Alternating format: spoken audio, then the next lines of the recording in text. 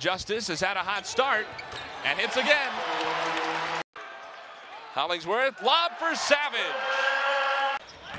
Justice tried to force it to Williams. It somehow got through 3 or 4 Panthers, and Williams is the first Hilltopper into double figures with 11.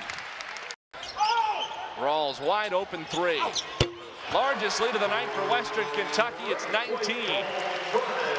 Swings to Paez, who gets the start to begin the second half. Adams swatted by Savage.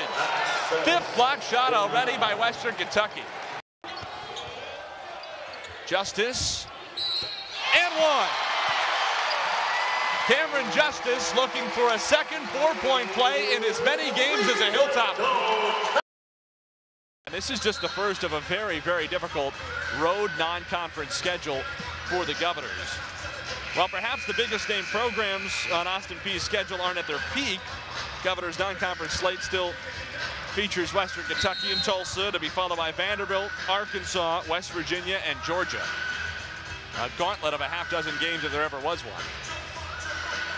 I think you and I talked the other day about how some of the programs don't exactly ring out as far as blue blood names on Western Kentucky's schedule, but those teams can play. The Rhode Islands, the Belmonts, the Wright States don't exactly make the average college basketball fan doesn't raise your awareness, but those teams can play. Taylor in traffic, rattles out. Bassey the rebound. Taylor takes it right back from him, and 1. What competitiveness from the Bowling Green native Terry Taylor. Had a tough afternoon. He liked to play great today in front of his hometown crowd coming back to Bowling Green. But that play right there just shows you how relentless he is. And he's a great offensive rebounder. He's never one and done. He's 3 times off the floor before you can jump once. And that time was able to stay with it and finish over Bassey with the left hand. Being left-handed is a little bit unique matchup for guys too. That makes him even more special. He's on Carson Williams, a transfer from Northern Kentucky. Hollingsworth for 3. Got it.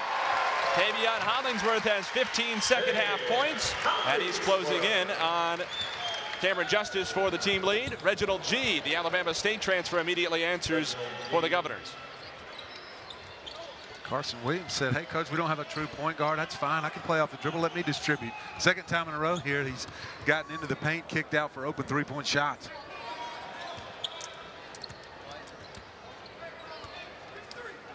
You have to think Terry Taylor wanted not only to show out back home in Bowling Green, a stoppage now from the officials who want to fix the net, not only to show out in front of his hometown fans, but you would think that there's maybe a Bowling Green-sized chip on his shoulder as well for the fact that Western Kentucky decided not to extend him a scholarship offer. Now, not alone, only had those 3 offers, one from Austin Peay, Southeast Missouri, and Texas Southern joined in the Division I ranks.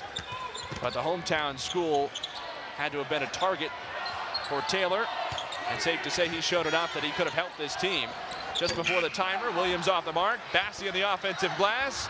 Once no, twice yes. Charles Bassey doing his best Terry Taylor impersonation, staying with the offensive glass, finally getting the ball to go down.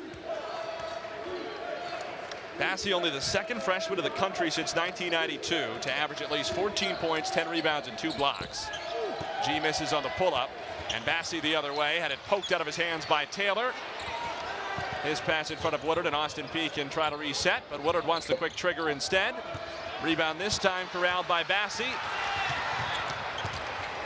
The only other freshman since 1992 to meet those numbers, Anthony Davis. Say he turned out okay after his 1 season at Kentucky. That's pretty good company. And keep in mind that Bassey graduated high school a year early. He only turned 19 a week before the season started. Williams against Taylor. Hollingsworth, another 3. 21 for Tavion Hollingsworth. All things clicking for Western Kentucky, and Carson Williams really creative. I mean, using his ability to dribble, get in the paint, eyes up, finding open shooters, and Jared Savage and Hollingsworth both beneficiaries of the assist from Williams.